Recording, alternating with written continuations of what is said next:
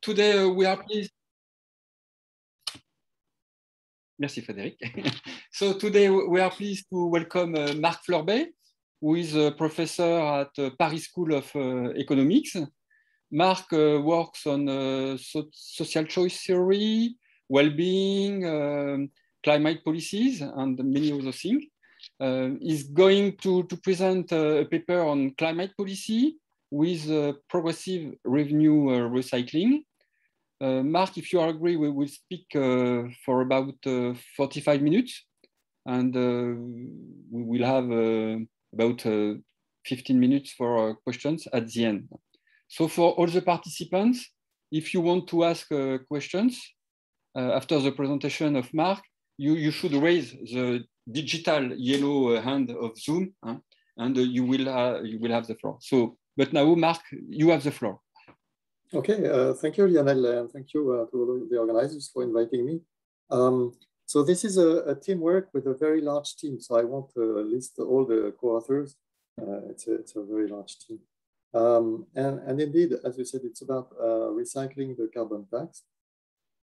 So this is a theme that is rather popular, of course, already in climate policy analysis. It's a politically sensitive topic as well, right? Because the carbon tax is often seen as unfair by people, and so the yellow vest movement in France, for instance, was triggered by these considerations of fairness. And so this raises a sort of potential dilemma between the protection of the future and including the future poor, especially if climate damages will be particularly harmful to them, and the current poor, if I may say, right, those who might not accept the additional burden of the carbon tax. Now, there is substantial literature studying the possibilities of recycling a carbon tax and the possibility of using the carbon tax to seek a double dividend in various ways. But the integrated assessment models that look at the optimal decarbonization path, or the optimal carbon tax, typically they ignore the recycling of the carbon tax. And so the project of this paper is to introduce this recycling possibility in a cost-benefit analysis model borrowed from the Nordhaus tradition, essentially, and see if that changes the picture regarding the outcomes of mitigation and also the general outlook for the optimal path. Let me briefly mention as an advertisement for the people who can read French. I have colleagues at PSE, at ENS, who have published something that is quite interesting, a small book on the energy transition and the zero net emissions objective for France. So they do look a lot at this possibility of recycling and using the carbon tax for social purposes in quite some detail. Now, let me come back to this paper.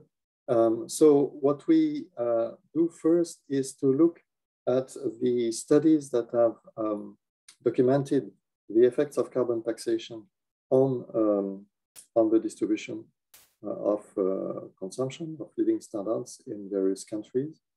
And we introduce, as I said, we introduce that in an integrated assessment model.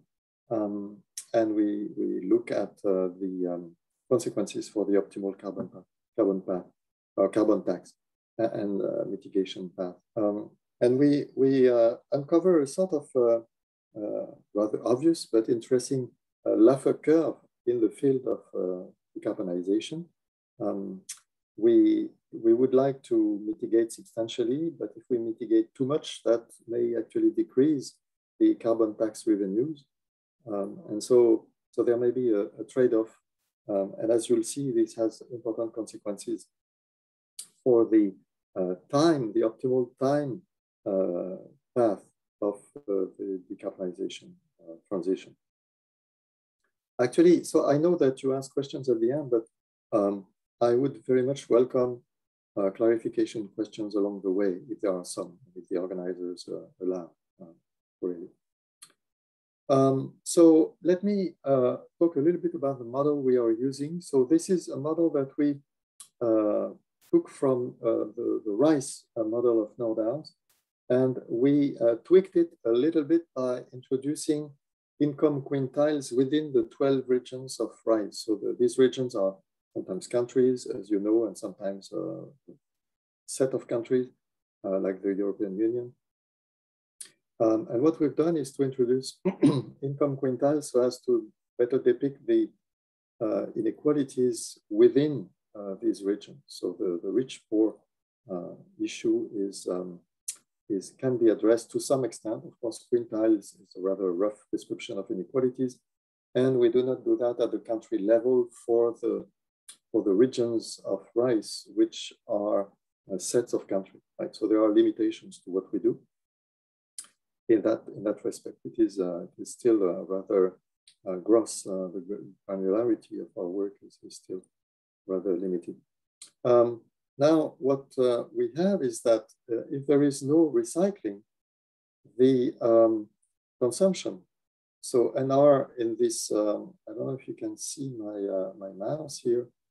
So this is the consumption under a no recycling scenario for the region I, quintile Q, and time T. And so then we have that there is the basic average consumption in that region before taxes, damages, and mitigation costs. And there is a share of that goes to quintile Q. And then we deduct from that the damages, for which, again, there is damage DIT, which is computed as in RICE for the region in period T. And we have to distribute that across the quintiles Q. And so the little d here will describe the distribution of damages across quintiles. And we have the same thing for the mitigation cost M, where again, there is the issue of how they are distributed across quintiles. So that determines the consumption. Now, when there is revenue recycling of the tax, we get to the equation that is at the bottom of this slide. And where consumption is the no recycling consumption, plus a term that reflects the tax that is redistributed to this quintile. We assume in our analysis here, except for a few variants, but we generally assume that the recycling is done just simply as a lump sum redistribution per capita across all income groups. And this will be therefore proportional to the tax and the emissions of the quintile. And so we assume, so we have the emissions of the region, EIT, and we assume that the distribution of mitigation cost is the same as the distribution of tax burden. So that's an assumption that we'll keep throughout, and that is actually mentioned here at the beginning of this slide. So what about the distribution of damages and mitigation cost and tax?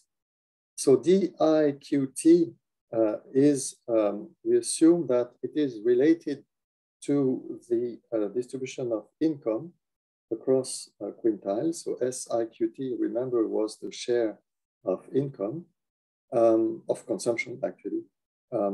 And Xi, this parameter, will describe how it's essentially the elasticity of damages to income in the distribution within a region. We assume throughout that we have the same elasticity in all the regions. And likewise, for mitigation and for tax, the tax burden, we have another parameter which describes the elasticity. In the central scenarios, we assume that the psi parameter, the distribution of damages, is equal to 1, meaning that damages are proportional to income.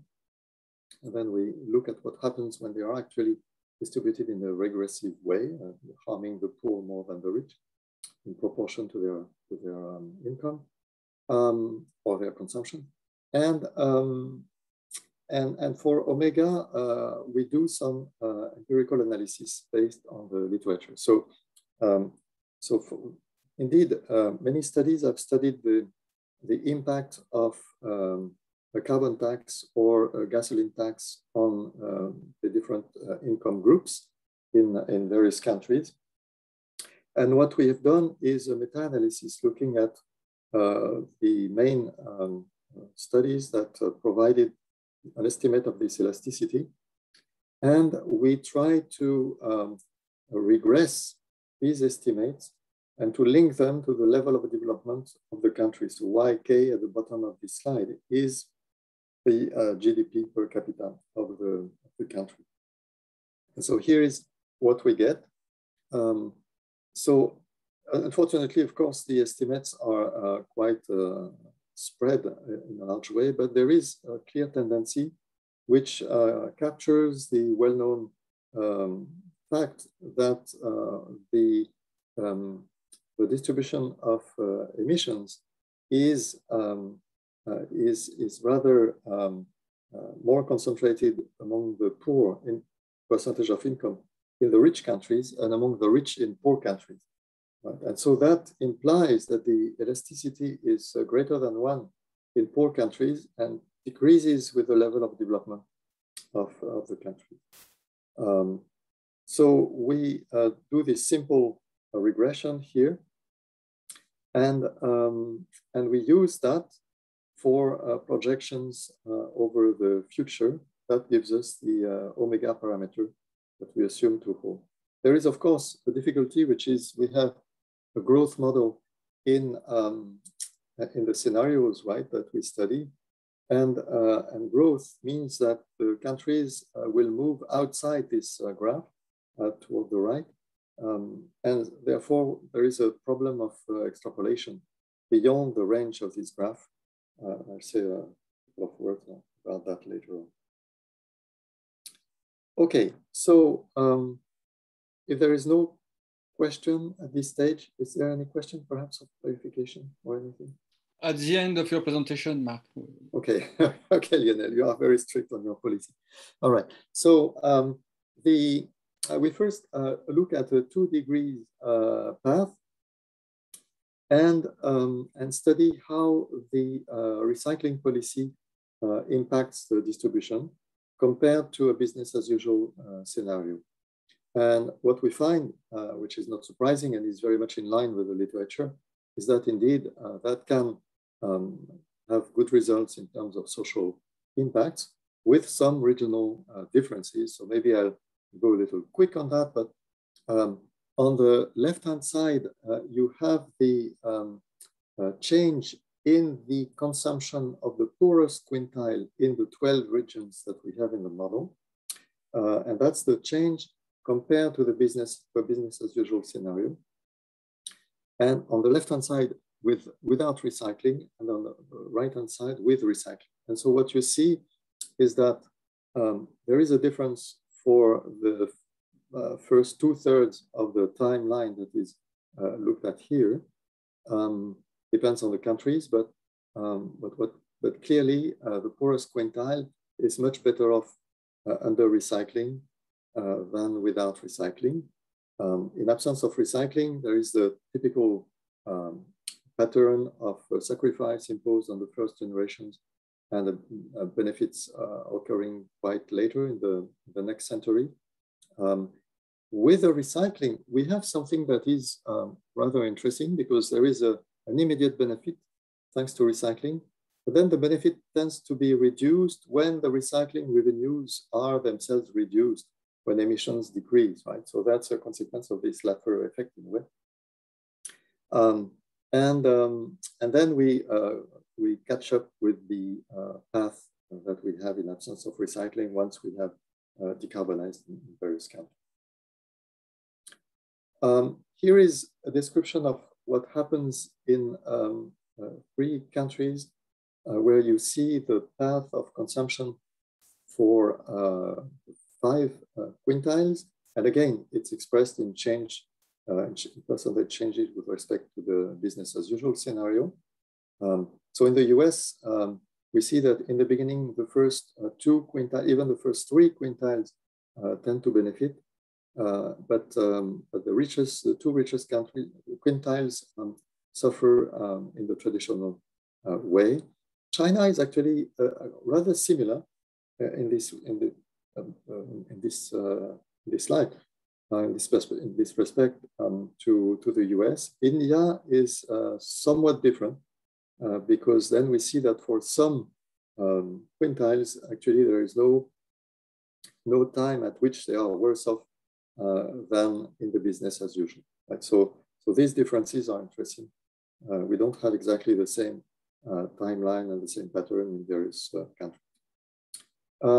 We can do the same analysis in terms of inequalities, and we retrieve the same pattern, except that without recycling, we see that inequalities tend to increase or decrease depending on the regions. And this has to do with the fact that mitigation policies, as I said, are regressive in rich countries and rather progressive in poor countries. But with recycling, inequalities decrease initially. Right? We see that even with recycling, inequalities tend to be slightly above. So I hope you can see one is the top line on the right-hand side here. They are slightly above, and that's because the countries, as they develop, they reach the point where the mitigation costs are distributed in a regressive way. So inequality increases a little bit. I mean, it's very small. It's negligible, but that explains what happens. And again, we can look at the social welfare function that we have in our model, which is very much like the Nordau social welfare function. So a standard kind of discounted utilitarian function. And the parameters that we use for pure time preference is in the central scenarios 1.5, and for inequality aversion also 1.5. And so we see that here the dashed curves correspond to the case in which you have no recycling, and the solid curves the case in which you have recycling. So same pattern, social welfare is much improved in the beginning by the recycling policy. But social welfare, because we have substantial inequality aversion in the, because of the inequality aversion parameter of 1.5, this is clearly a consequence of that. So it's quite mechanical. So I'd like to now move on to the question of the optimal mitigation policy. So far I've just looked at a scenario which imposed a 2 °C pattern outcome. And now let's look at what happens if we can really do what is optimal for the social welfare function that we have here. And as I said, there is this Laffer effect. If we tax carbon too much, the possibility of recycling the revenue is decreased. And that implies something that is perhaps really the most relevant insight from this paper, which is that since we have this social co-benefit of recycling the carbon tax, we should actually change, with respect to the standard pathway, we should change the speed of decarbonization by doing more now and delaying the horizon, delaying the time at which we fully decarbonize in order to enjoy the social benefits a little longer, right? And so that is something that I'll show you in the next slide. This first one is simply just an illustration of this Laffer curve for a year that's 2025 in the model. But okay, so depending on how you decarbonize, and that depends on the tax. So this is a model in which you could, if you wanted to, you could fully decarbonize in 2025. So of course, this is not realistic, but there are no adjustment costs in this model. And so this is one limitation of this model, right? So it's not very realistic, but it is not a typical feature of the optimal scenarios, but we could, right? And so in that case, we see that the maximum tax revenue with the carbon tax is actually for a substantial level of decarbonization, more than 50% for a very short horizon. But now let's look at the whole path. And so on the left-hand side here, you have the decarbonization rate at the global level for various approaches. So in blue, you have the case in which we recycle, and that has to be compared with the red, where there is no recycling. So the red path is the standard one. So remember, we are in a Nordhaus model, so the decarbonization happens a little late compared to other prescriptions that we hear more often now. But what is interesting is the qualitative fact that if we recycle, actually, we would like to decarbonize much more aggressively in the beginning, but we would finish the decarbonization process a little later, right? And that is really because of this co-benefit. In the dashed curve corresponds to the case in which we would only have the social co-benefit and we would have no climate benefit. That would be the case in which there are no climate damages. And so in that case, there would be something a little similar in the beginning. And that is meaningful because in the beginning, there are no climate benefits. But the two curves, the blue curve and the dashed curve, diverge when the climate benefits kick in, and we never fully decarbonize in absence of damages. And so on the right-hand side, you see what happens for temperature. And what's interesting is that because the mitigation effort is much more ambitious in the beginning, that slows down the pace of the increase in temperature. And so there is a slower speed of climate change, which may have other benefits. And so, for instance, it has been argued that it could be good as well for biodiversity because species could adapt more easily if climate change was less rapid. So here we find this kind of result simply because of this different timeline due to social co-benefits. This just describes, so I've looked at the decarbonization path. This is the pattern of the carbon tax itself. And we assume that we have a global carbon tax in this model that is imposed to all regions in the same way. So the blue and the, now the red is actually the one that was prevailing in the 2-degree scenario. The no recycling one is the blue, and the recycling one is the dark, the black, same pattern, right? So the carbon tax should be much higher in the beginning, and but would remain at the same level for quite a long time before we fully decarbonize. Okay, then there are a few variants that we can look at. One is, as I said, the main assumption assumes that the Xi parameter that governs the distribution of damages across income quintiles within the regions of rise is 1. And we can introduce variants where it is less than 1. The extreme that we consider here is when it goes to -1, which corresponds to a situation in which the share in climate damages is inversely proportional to people's consumption. So what we see, I hope you can see some of these curves. So the solid curves are those that correspond to the various assumptions. And so the black one at the bottom here is the one that we had in the previous slides.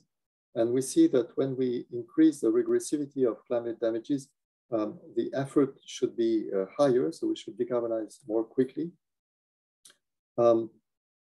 there is also an issue of whether we can trust the estimates of damages in rice. This is, of course, something that is now being discussed very much, and these damage functions should be revised. But it turns out that we can connect what we have for different values of the Xi parameter with what we would do if we double the climate damages. So we just simply multiply the damage function by 2 in the model. And that's the green curve that we have here, and which gives us the same path of decarbonization as what we would have if the Xi parameter was equal to 0.5. I don't really have a clue about what is the right value for the Xi parameter. The empirical evidence is still missing, but it's probably around or below 0.5. We can, of course, question the assumption that recycling operates perfectly and look at what happens when there is leakage in the process. For instance, there is administrative cost, or there is some inefficiency, some deadweight loss in the process itself. And there can be, so mitigation cost actually already partly captures some deadweight losses of mitigation policies. But nevertheless, we could assume that there are extra costs. And so if we do that, obviously, that changes the picture. And it's interesting perhaps that the situation in which we have no revenue going to the bottom quintile, right? So the bottom quintile is just ignored in the redistribution, gives us something that is actually the closest to what we would have without recycling. So that's the green curve that we have in this graph. And the dashed curve is the baseline when we have no recycling. Okay, we can also question the projections of future inequality. So in the baseline, we assume that the shares of consumption of the various income quintiles within the regions remain the same forever. Okay, there is no change in this respect. And of course, this is probably questionable. And so we've looked at a few variants, some coming from the SSPs and some just tweaking the level of inequality. And so what we obtain, which is not much surprising, is that if we assume that inequality increases, that reinforces our qualitative finding that we should decarbonize for a longer time, but more aggressively in the beginning. And conversely, if we assume that there are that inequalities are actually lower in the future. Okay, I guess I can click on that. Another question we could ask is, this recycling is assumed to operate at the regional level of the regions of rice. So this is, of course, a mixed bag, because we have some regions correspond to countries like China and the USA. Other regions correspond to sets of countries. And so assuming that recycling occurs, redistribution occurs within these sets of countries is perhaps a bit ambitious. But we can go to the extreme of assuming that recycling occurs at the global level. We cannot do, unfortunately, the other extreme, which would be to assume that recycling would occur only at the country level, because we don't have that in the model. But we can easily simulate what happens when we would have recycling globally.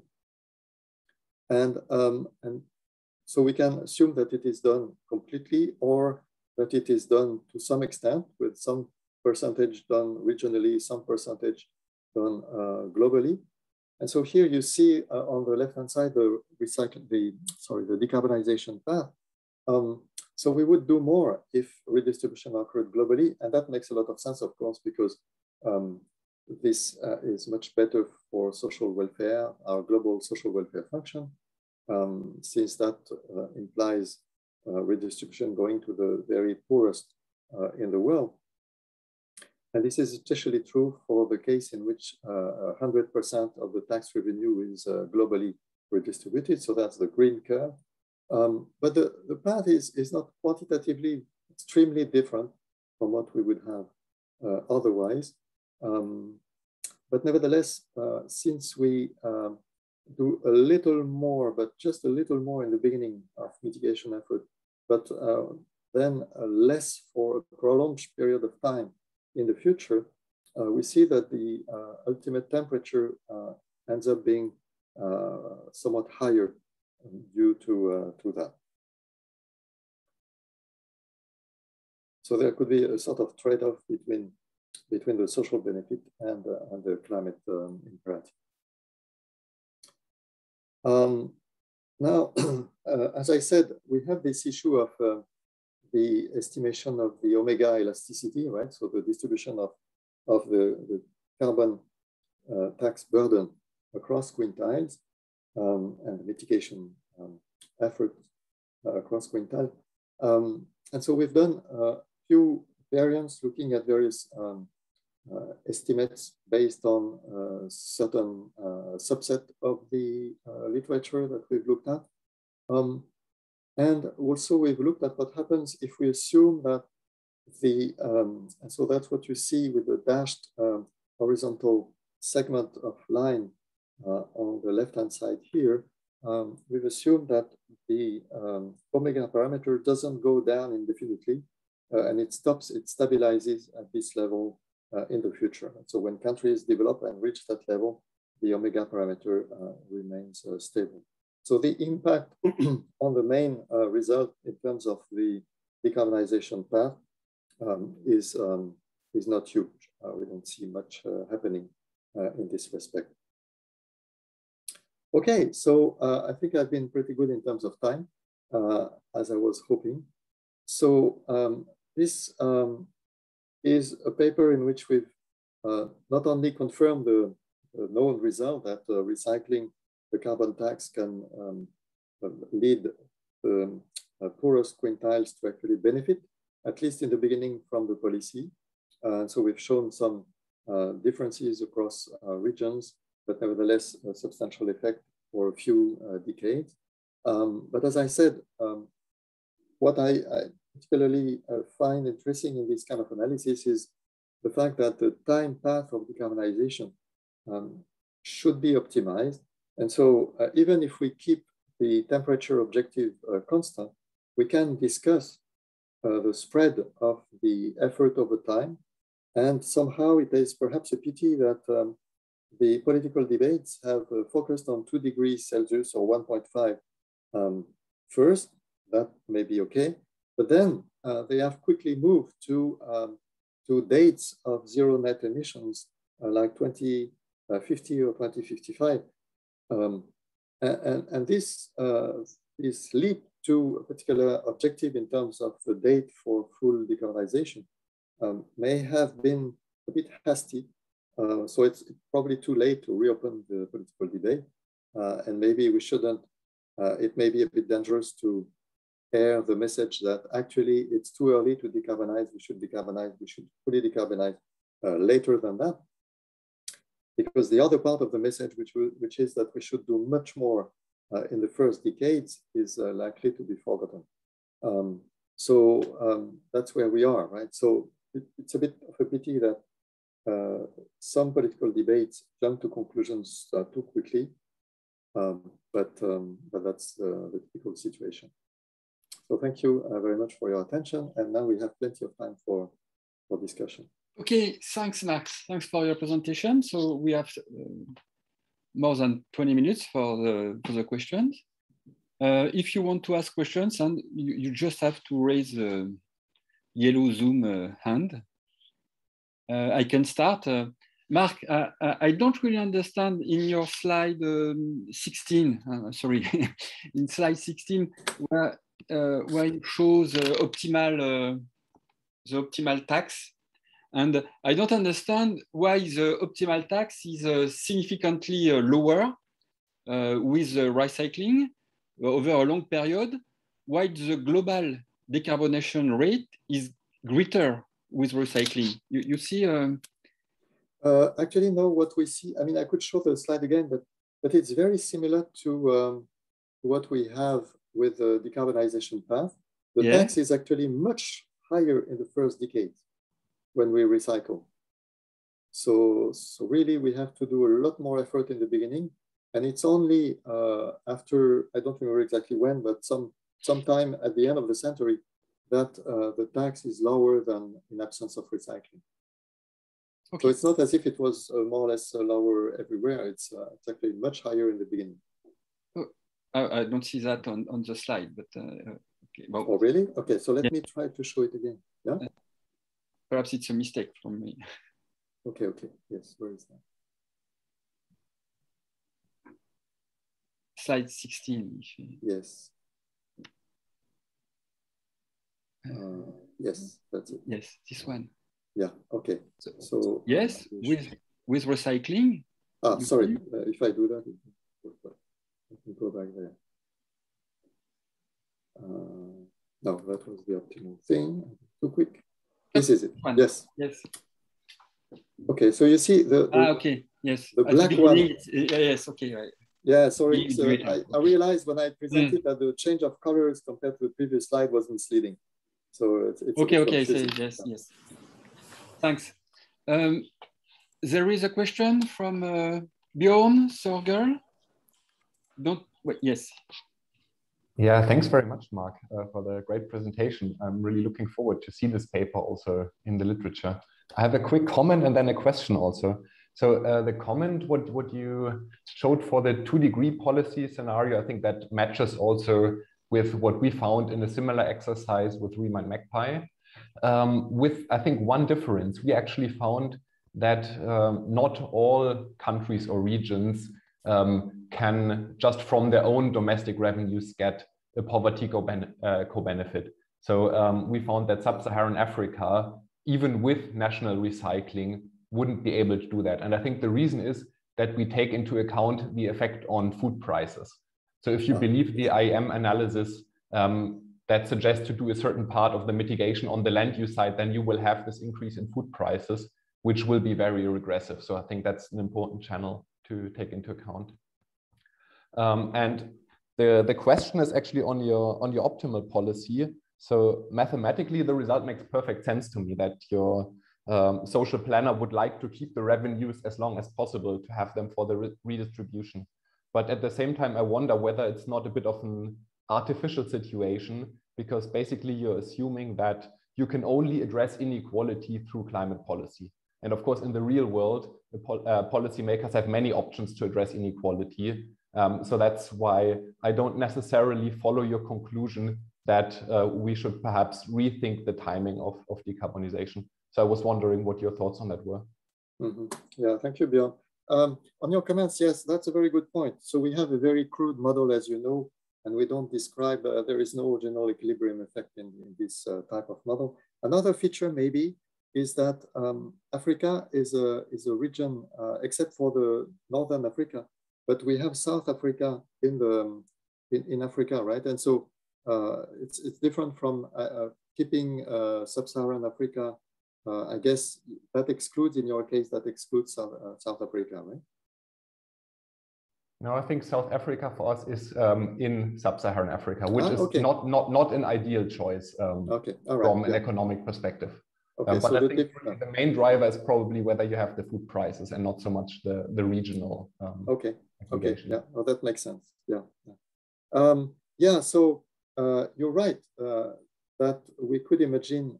I mean, we could press governments to do more with other tools.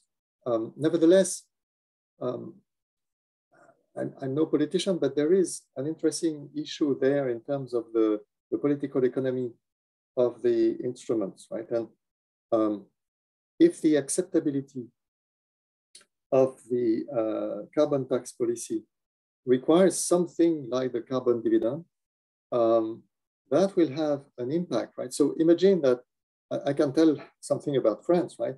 If in France we were to say we will reform the income tax in this way or that way, and we will do a carbon tax, that will be extremely difficult, almost impossible to imagine. And so what happens rather is, if we want to introduce a carbon tax, it has to be accompanied with social measures. And actually, even in France, even doing that would not convince many people that it is still fair. But in principle, we could imagine this kind of conversation, because it would be a package that would be very clearly identified. Whereas changing either the foreign aid policy in the case of global redistribution, or the standard tax, income taxes and wealth taxes at the domestic level, this may be difficult. So I think there is room for a discussion of these environmental policies that considers, it's an extreme assumption, I agree, that considers that the other redistributive instruments are essentially politically frozen and we cannot really change them. So of course, it's an extreme assumption. The other extreme assumption that they are optimally set and totally flexible is I think, much more unrealistic. The truth is in between, but I think it's a scenario that's worth looking at. Yeah. Okay, thanks. Thanks, Marc. There is a question from Jean-Christophe Perrault. Yes, but it was just a clarification, please. You say that recycling was inside regions, but your tax is a global one. Is the same for all the countries or not? That's the point. It's not clear for me. Yes, indeed. Yes, that's right. So we assume that the level of the tax is the same everywhere, but the tax is collected regionally and redistributed regionally. That's right. So actually, we could, and we haven't done it in this paper, we could look at what happens if we allow for different levels of the carbon tax in different countries. Yeah, that's and actually it's an interesting thing that we should perhaps pursue further, because that connects to the point that was made by Bjorn before.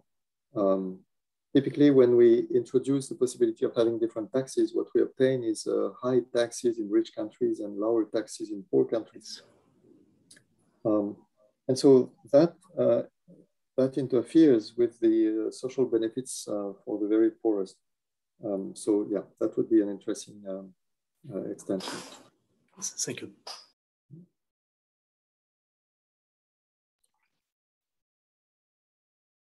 I don't see other Bruno. Good evening from India. Thank you very much for. You can hear me? Yes, very well. Yes. Okay, thank you. I look also to read this paper. I like, of course, the general idea and the way how recycling can decrease inequality. Now I have two questions. First, a very small question is, in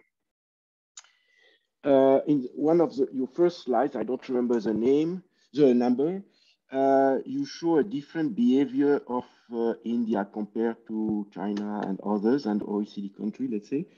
Do you have any explanation? It's, I guess it's linked to your assumption or to specific parameter. So if you have any explanation of this different behavior, I will be happy to understand them.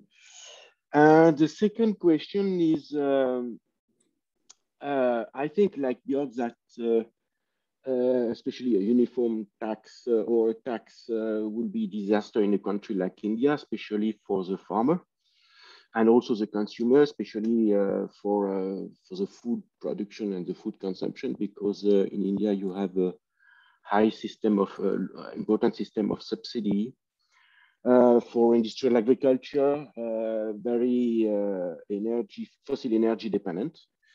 And this is exactly what's happening since now almost 1 year with the farmer, Punjab farmer, or Haryana or West UP farmer, where there was some reform, not for ecological point of view, but for removing some of this subsidy, input subsidy, etc.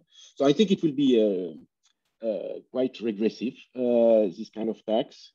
Now, how your model will behave is instead of a tax, or did you test is that you have some kind of payment for environmental services, not by hectare, but by farmer who are 45% of the active population in India is still in agriculture, and they are the poorest and much lower, a large income gap with non-farmer.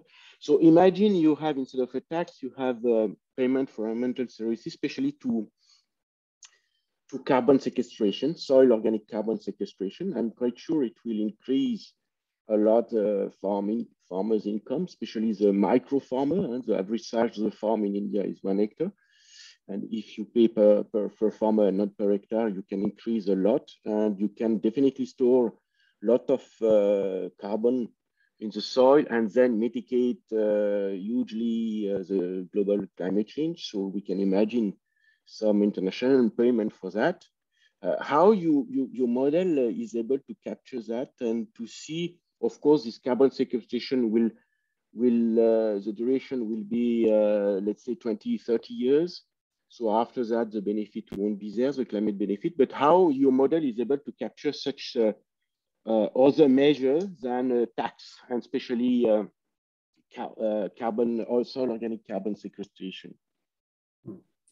Okay, yeah, thank you very much, Bruno. So I don't have a particular insight about what happens in India. Indeed, it depends on all the parameters of the model, the level of inequality, and the path of decarbonization. And so there may be things having to do with the mitigation cost also in India. We should perhaps look more in the details, but I don't remember anything right on the top of my mind about the special case of India. So when you say that the tax imposed on the population would be disastrous, I agree. I'm not sure it would be regressive in the sense of inequalities, but it would be disastrous in terms of poverty, right? And that's indeed a feature that is important for developing countries. So the tax can reduce inequalities and increase poverty at the same time. And that's typically the case with the carbon tax for developing countries. So you're right, this is a serious problem. And our analysis is perhaps not capturing enough some detailed aspects of poverty linked to, for instance, as Bjorn said, food prices and this sort of thing, right? So this is not something that we capture very well. Now, would it be able to introduce subsidies for environmental services like carbon sequestration? Probably not in a detailed way, because we don't have anything like sectors in the model. This is a purely macroeconomic model. And we could imagine subsidies for, I think we could imagine subsidies for carbon sequestration described in a very kind of black box way. That could be done. But I'm not sure we could do it in a way that would be sufficiently realistic. But yeah, in principle, some simple, very stylized way of incorporating such policies would work.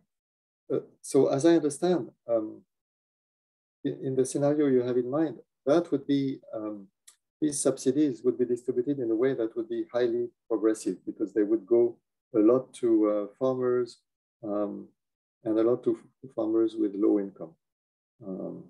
So if that's the case, that would be interesting. But that would be an additional instrument, and that would be something that would play a role both for the level of net emissions and for the distribution. Yeah, so I guess it's doable, but not necessarily easy to calibrate. To calibrate such things, maybe you can use also have a look on the, maybe you heard the 4 per 1,000 initiative. You heard about it, I guess, and a lot of literature has been produced, so it may help to parameter the model. Ah, yes, okay, thanks, yeah.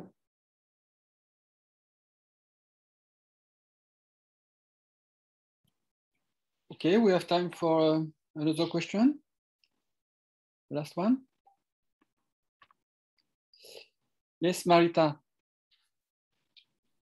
Thank you, Lionel. I just wanted to comment on this discussion that we had a little back after another comment and a question about the other ways of redistributing. And I think there is some empirical literature that finds that people just don't really get it if you try to sort of complement carbon taxes with cuts in other taxes. So that would kind of back your argument about it probably being necessary to address redistribution through recycling the carbon taxes as well. And I would say anecdotally also seems to really be the case in Finland, where we have pretty high carbon taxes, and it's just even the media can't make the link, because a media article is either about carbon taxes or income taxes, and they just don't seem to be able to write about the two at the same time at all. So our current government actually cut income taxes in exchange for increasing carbon taxes, but nobody knows about it unless they read all the government documents, because journalists don't get it. But in addition to that anecdote, there seem to be empirical studies about that phenomenon as well. Yeah, thank you, Marita. Yes, you're probably right. And it must be true in other countries as well. Actually, there has been a survey done in France that is even more depressing, because people have been asked if they would support a carbon tax under different accommodations. And so if they are presented the possibility of redistributing a carbon dividend to everyone equally, that doesn't really change very much their support for the carbon tax compared to a carbon tax without any accommodation. The only way to assuage their reluctance for carbon tax is by using the tax revenue expressly, specifically for environmental investment. That's the only way in which people seem to change their mind about the carbon tax. So if we say this will be invested in research on green energy, they are much more favorable than if this is redistributed as a check to everyone. So it looks like, the behavioral studies showing that people have mental accounting in their mind and different accounts for different uses of their money, depending on the source of the money. So it looks like there is something happening as well. So there is the environmental silo, so to speak. And so if you tax environmental practices, the proceeds have to be used for environmental purposes. I don't know if other countries have similar results, but that seems to be the situation in France. Okay. We have time for the last question.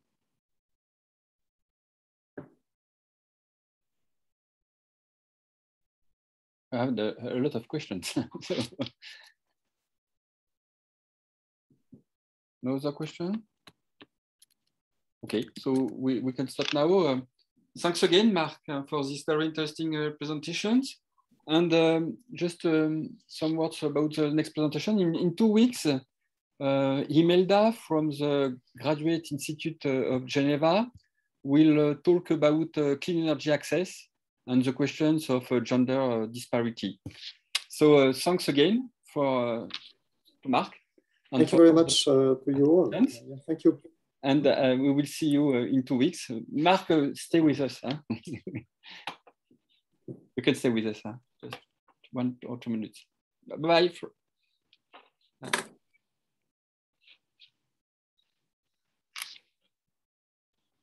Je t'embête pas longtemps, Marc. On fait juste un petit point, généralement de 1 minute ou 2. Hein,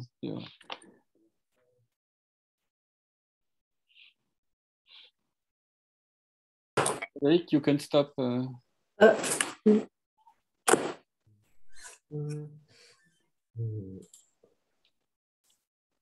beaucoup.